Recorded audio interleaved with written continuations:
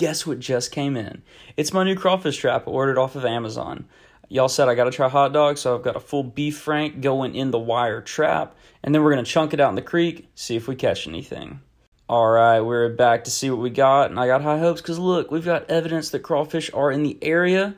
We're going to pull up the trap. It is a metal Frabil crawfish trap, if you're wondering, and we have got nothing. They took the dadgum hot dog, and I've got nothing in the trap. Comment what's going on, guys.